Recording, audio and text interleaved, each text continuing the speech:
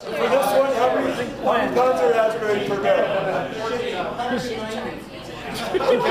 Alright, and then you look at what our stuff costs versus world-class wine, and people are saying, wait a second, I can get world-class beer for that? That's amazing. And that's, none of us have advertising budgets outside of the Beer Geek publications. All we're doing is relying on folks like those in the room to spread that message. So on behalf of all of you, thank you for this fusion of retail.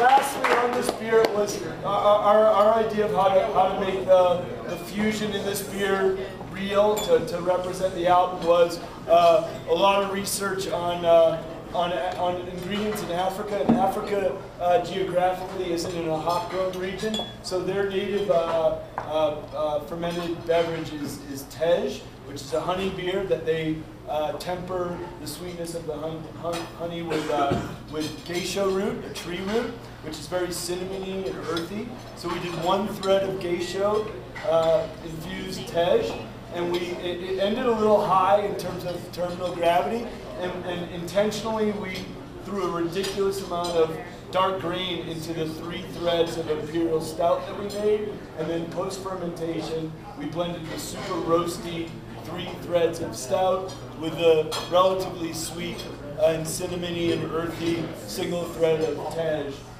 for this beer. It's like 9-ish ABV.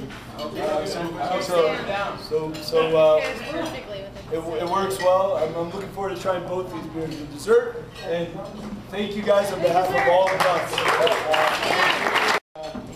I just want to say, if every state had 30 places that cared as much about turning people on to the combination of beer and food as this place, the kitchen, all of these breweries would be 2 or 3 times the size they are now, if they cared to be. So this is to Ray and Catherine. Cheers, Ray and Catherine.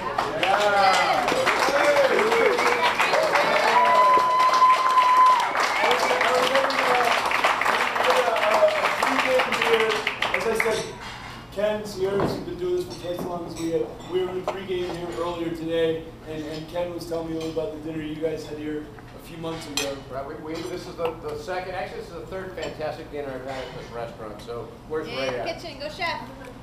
Ray, thank you. Dennis, Ray. We had a board dinner here, the Brewers Association, which represents the small brewers of America, and Sam was on that board. We did a beer dinner here a year or so ago and had a wonderful time, and really appreciated the love we got as brewers in this establishment. And I did a beer here with Charlie Papese and a beer dinner here earlier this year, and it was very well received. So I want to thank Ray and all the staff here. They've done a fantastic job. Dennis, raising the bar.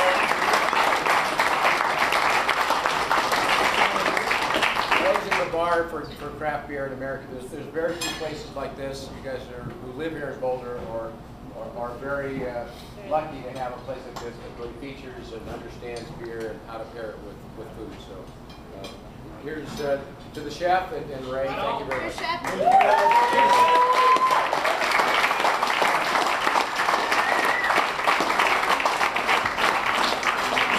If I get invited back next year, I'd be happy to come.